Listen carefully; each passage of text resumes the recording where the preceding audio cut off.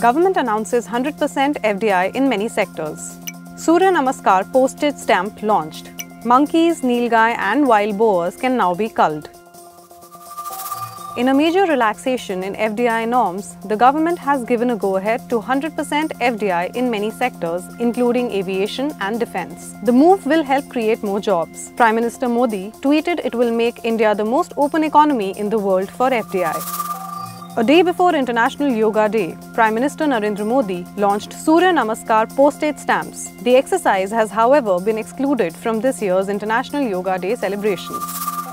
The Supreme Court has refused to stay the centre's notice declaring monkeys, nilgai and wild boars vermins in Bihar, Himachal Pradesh and Uttarakhand. This would allow culling of the animals. The court has, however, asked the petitioners to raise their concerns directly with the centre.